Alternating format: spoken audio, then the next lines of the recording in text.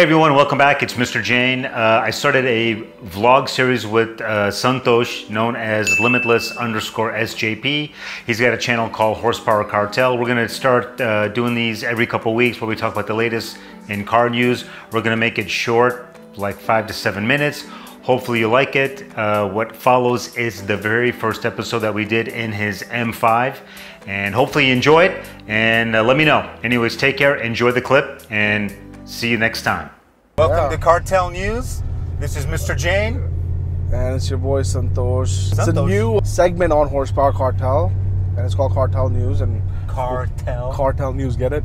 We're telling you news about the car industry. Damn, dude, we are smart. Smart, like that. Man. Shit. First up is the C8 Corvette. Dude, that car is amazing. It's pretty cool that they went with a mid-engine, you know, rear-wheel drive, obviously. He said no for manual transmissions. They're going straight for DCT, 8-speed DCT. So I guess this 8-speed dual clutch. This transmission is specially made for Chevrolets. What do you think about no manual anymore?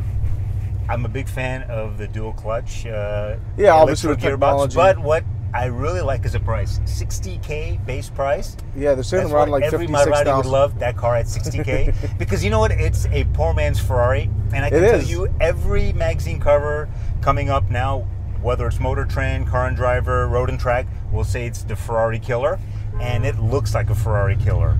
It looks kind of like a Ferrari too. Does. Like if someone showed me this like 5-6 years ago, I would really think this is like a Ferrari or something. Yeah, me and you would probably say, okay, not, but I would say 90% of the people would be like, oh, that's a Ferrari, because it looks very Ferrari-like.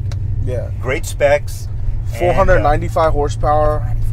0 to 60 under 3 seconds. With the Z51 package, it gives it the sports exhaust and some kind of tune. It's under 3 seconds. That's pretty crazy. C8, amazing car, price point super. I think it'll do well. And if you go to YouTube today, you'll see nothing but guys talking about getting their C8 spec. Yeah, I watched a review, or not a review, but a walk around with Jay Leno, and it's pretty informative. Yeah, you can check that out. It's pretty good. It really got me some knowledge and up to speed with that car. Yeah. Do you think it would be a good car in India? Like, what do you think would be, like, say Chevrolet obviously is not in India anymore, but boom, they come back, just launch this one car. How much would you pay for this car? Because obviously $55,000 is about what? 35 lakhs. Let's say 30 lakhs, 35 lakhs, whatever. But with the duty and everything, you're looking at about, let's say 70 lakhs. So if you get a 70 lakhs X showroom, what do you think? That would be a pretty good deal, right? So I think at that price point, it'll do really well, and it's a great car, I think, for India, because honestly, you're not spending that much money. You get great performance. Yeah. And let's be realistic. That kind of performance you'll very rarely get to use. Suzuki recently launched this little SUV type of thing. It's called the Jimny. You've probably seen it before. I saw it. So in fact, when you told me, I thought it was Jimmy. Yeah, so, I thought it was Jimmy too. I was trying to search. I'm like, I just can't find this goddamn thing. Then I finally found something, and it's Jimny with an N. Yeah, NY. Yeah, NY. Yeah, it's a pretty cool car. You seen it? You saw the video Carwell put out. It was keeping up with the G-Wagon and the off-road trail. Everything. Pretty good. I mean, power-wise. Can you imagine that is 15,000 pounds the Jimny versus 150,000 for the G63? Yeah. Of course, G63 has way more tech, way more obviously luxury quotient. But if you're talking about it from an SUV perspective, it nailed it. The Jimny. It nailed it. I would love to see it come to this country. And I think they should really, if it was like a semi-knockdown version or a complete knockdown, you know, CKD, it'll lower the prices on it. But it's a Suzuki, right? It's a Suzuki. Very much so. That's where, you know, you could kind of say, hey, we're going to bring this in. Yeah. I think it's a great car, a great SUV at that price point. And you know, the thing is, it looks nice. Yeah, it looks nice. If you compare it to, like, kind of looks like a baby G. Yeah. Like, I couldn't tell the difference apart when I was going through the puddles and stuff in the video. Yeah. What's next? Movlogs. Oh my God. I haven't seen that one.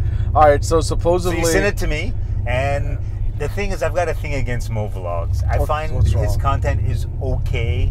He used to do more really amazing car stuff. Yeah. He hasn't done it lately. But anyways, the video is him taking delivery of his Devo, which he starts out saying, it's my Bugatti Devo. Okay. And there's only, I guess, only 40 in the world that's ever going to be produced, right? Yeah, so he's like, yeah, I'm taking delivery of my Devo, blah, blah.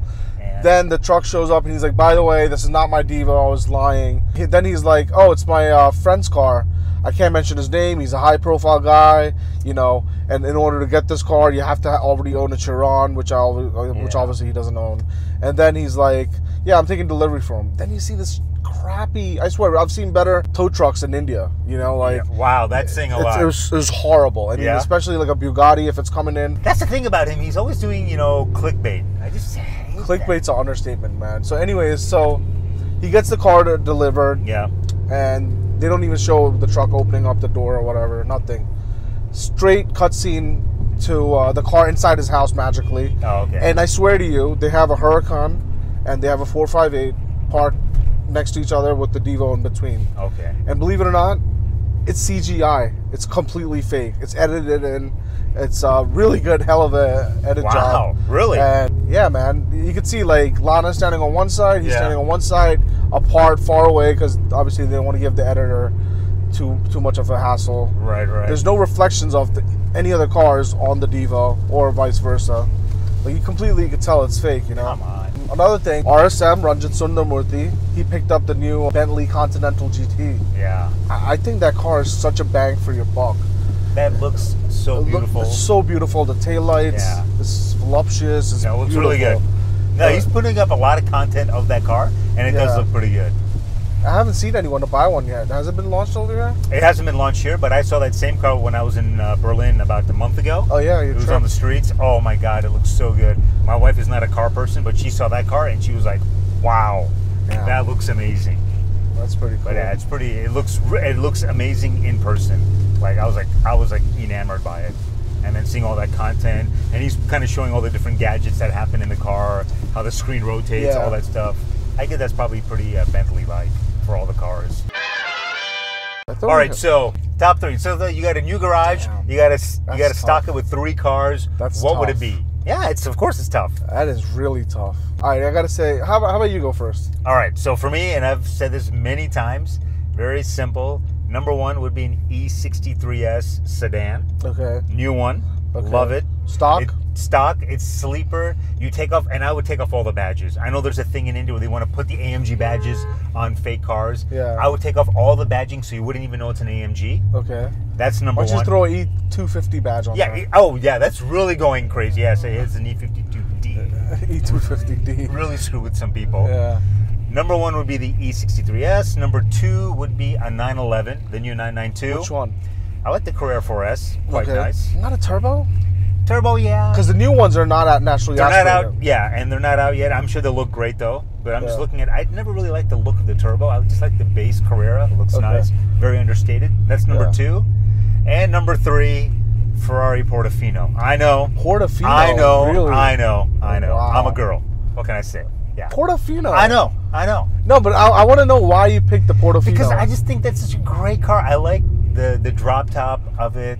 I mean, yeah, the 488, the 458 are amazing, but I don't know. I just love the Portofino. I think it looks great.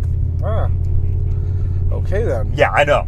I've just probably alienated the entire audience. I don't think we can do this again, guys. We're sorry, Manish. You don't know what you're talking Welcome about. to the first and the last episode of Cartel News. We're done. We're done. This guy, Manish, we're going to make sure we get a takedown notice for his YouTube channel. He doesn't know shit about cars. No, but there must be a really strong reason. No, I just think you got some time in it, right? Yeah, so that's the thing. I've spent time in all those cars. The 488, the 458, even what is the GTC4 Lusso. First of all, the name GTC4 Lusso sounds pretty badass. It's just like a tongue twister. Like, come on, man, make it simple. But the Portofino, I just think it's really nice on the inside. It's almost something you can make it into a daily driver. That's the thing. I thought you would daily drive the Porsche. Yeah, so that also. So all the 3 cars I mentioned are pretty standard daily drivers. Wow, my list is like day and night compared to yours. Yeah, would it be like a Devo? No. Okay. Believe it or not. Go. All right, ready? Yeah. You guys ready? And I would honestly choose the R34 GTR. Really? In a special spec. I have to decide which one. They have a few specs in those. But they even have one version which is like 500-something horsepower. That's probably the one I would choose. But R34 GTR. Okay. Ferrari F40. Okay. And my daily driver. Yeah. Daily driver. I would say the Urus. Urus. Yeah, makes sense. I like it. They look really cool. You get these sick body kits you can get on them now. Like they look pretty, and they're pretty quick too, man. Obviously, man. And plus, I could tow my F40 with it to the track. Of course, makes sense. Yeah, and my M5 as well when it breaks down. You need a trailer for the M5. Yeah. Hope you guys enjoyed that new segment of cartel news on our channel. Manish is here, and me, obviously. We're going to be looking at your feedback. Let us know in the comments below what you guys think of this whole new format of us just kind of yapping about cars and stuff. We're trying to keep it to 5 to 7 minutes, yeah. And let us know what you think. We'll see you guys soon, man. Hope you guys enjoyed it. Thanks, man.